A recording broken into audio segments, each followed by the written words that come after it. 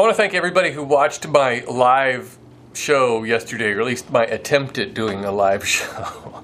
It actually worked out pretty well, I guess, but there were a lot of kinks that I think I'll have to work out if I do it again. I'm not sure if I'm going to do it again or not. I'd kind of like to, so I don't know. I'll have to work it out a little bit better. And I didn't really work out the whole Google Plus end of it very well, because I think everybody was supposed to have their own video down below mine, but it didn't show up for some reason. I don't know, maybe I need to do, but I don't do a lot on Google Plus, really. I wish I did, but I always feel like I would just be duplicating anything I do on Facebook. So I haven't really, I think a lot of people are kind of struggling with how to use Google Plus and Facebook without just duplicating the stuff. So I kind of figure most of the people, you know, they're following me on Facebook, I guess they might be following me on Google Plus too. I don't know. It just seems like I haven't really figured out how to deal with that.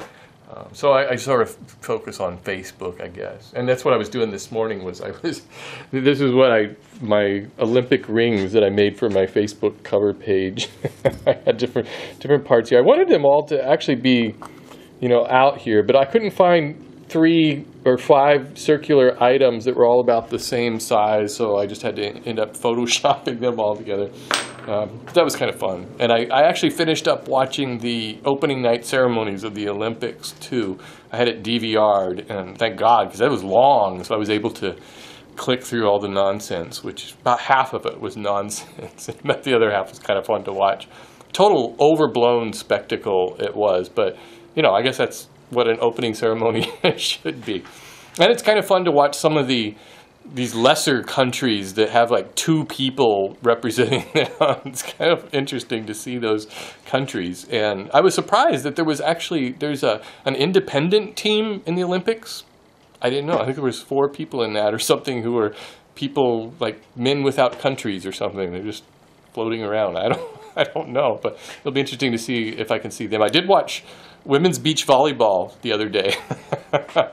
Oh man, that was good. It was a great game, but I love watching the beach volleyball, at least the women's. I don't really want to watch the guys. But let me show you this. I've got a beach volleyball here, and this was signed by Misty May Trainer or Carrie Walsh. Those are the two women in the U.S. Olympic team who always win. They've never lost a game. They're perfect. And so this one was autographed by one of them. I don't remember which because, well, we kind of left this ball outside and her autograph wore off. But there was an autograph on there because she did, after the last Olympics, she did a signing ceremony in San Francisco. And so my wife, she was signing balls. And so my wife got her to sign a ball. But I do like watching the Olympics. It's always kind of fun thing, you know, every 4 years to all of a sudden just become an expert at these sports once again. You know, it's like I kind of forget about these sports, and then when the Olympics come by, I know all the rules and everything just by watching it. But I like to watch the beach volleyball, and I watch the gymnastics, both the men and the women gymnastics. I think everybody watches gymnastics. That's probably the main thing. Without the gymnastics, I don't think anybody would watch the Olympics. And I can't get into the swimming. I kind of watch a little bit of it, but it just bores me because it's just, they go back and forth. I'll watch a few minutes of it and I get tired. Same with most of the running events because they're the same thing over and over, at least to me.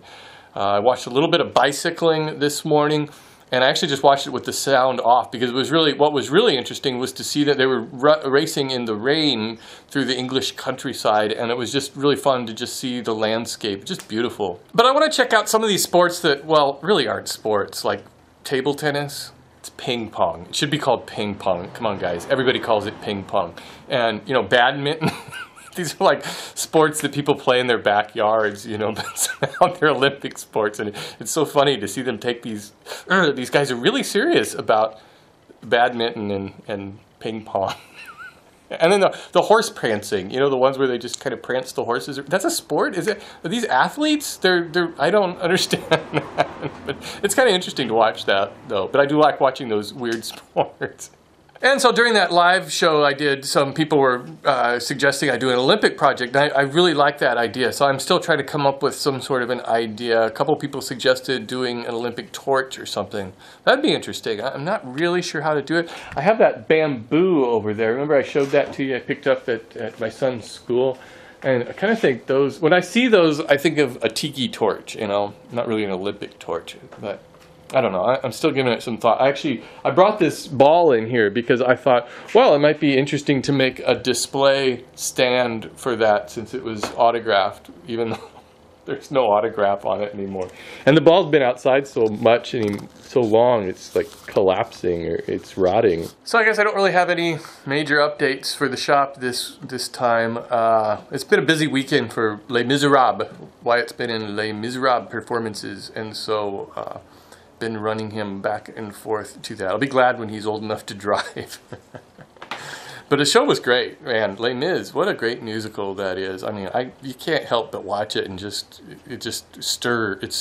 It's a stirring musical. So anyways, that's it.